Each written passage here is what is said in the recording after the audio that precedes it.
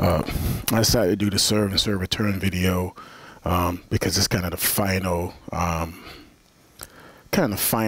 videos in my series. I address the textbook part of playing, how to prepare for competition, adding more advanced shots, specifically focusing on developing the forehand loop and developing the backhand loop. And the serve and serve return is kind of a difficult video to shoot.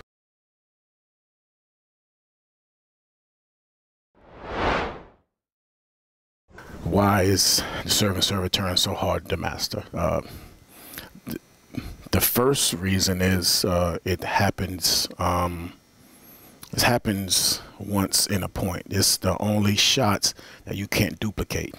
So it's one of the hardest shots to train. You know, you can train blocking or looping or footwork, but the serve is a one-time phenomenon in the rally.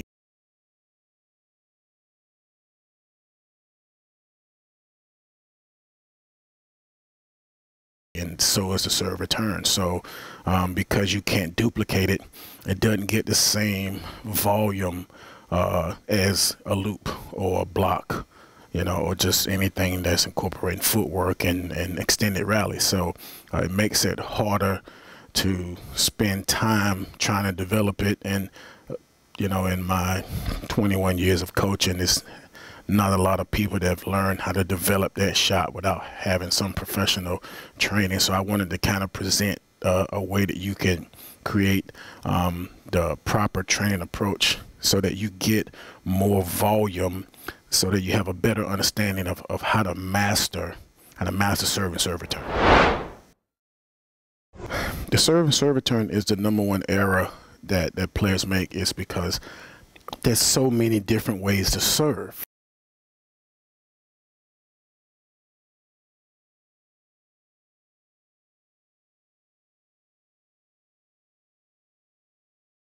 And there's so many different ways to serve return.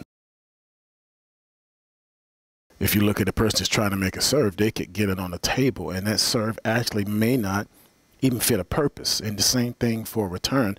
A player will find their way to have the ball hit the table, but it may not be the proper way. So there's a lot of errors made with a person doing the sophisticated serve and not even understanding what's going to come back, or a person just holding their racket out for what looks like a sophisticated serve and just hoping that it hits the table. So many errors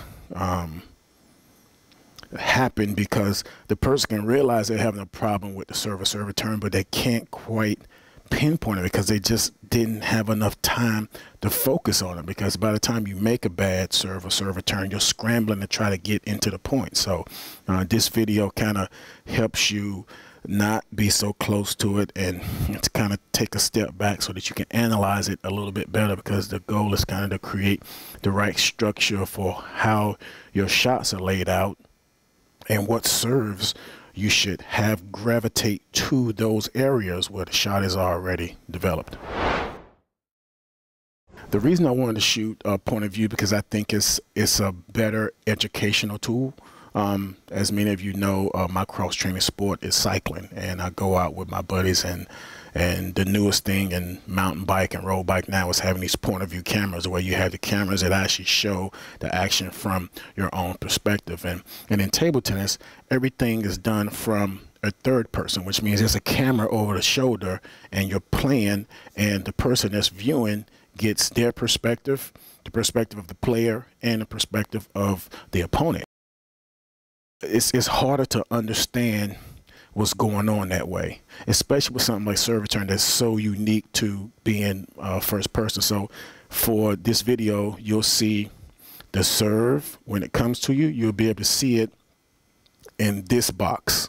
You won't see it in the box that's coming over the shoulder. You'll see a portion of it, but the main educational part of identifying what spin they're putting on the ball is going to be the first person point of view. And when the ball gets to you, you're going to see the angle from your own perspective, because a person can identify how to make a short push from a side spin, underspin serve from third person, but they're going to see it better if they're in the box when the ball come. So it's important to be able to create that perspective, because where you're going to get the most benefit is being able to make the micro adjustments to your serve return, because that's all this is. And being able to see it from this perspective, to say this is what it should look like when I see side spin, underspin, and this is the serve return angle I should have with my racket, and this is the part of the table I should be pointing the ball to. That's a much more functional way for you to get more out of looking at it from the perspective that you actually are going to see. What would the person get out of these videos if they pursue it? Listen, I made these videos because I wanted the person to have a true understanding of the serve and serve return dynamic in table tennis. The reason that I got into coaching is because I realized I could help people over that frustration that they would have. People that have come to me over the last 21 years, they don't come to me because they already know. They come to me because they're having a problem. Like a patient goes to a doctor, they're sick. This person happens to be sick with footwork, or sick with timing, or sick with serve return. So I realized that I could help people get over that, and my hidden agenda is for them to come out and play more, because they're spending less time being frustrated over the reason that they haven't improved. So if I can kind of help them knock down those barriers, that will kind of be my contribution back to the sport, is that I'm making it better for people to just get out of the house and go play because they understand it. And that's where the 21 years of experience have made it easy for me to say, I know how to get this person to understand this concept. So the serve and serve return that you've always been wanting is one click away. Go to www.dynamictabletennis.com and start getting better today.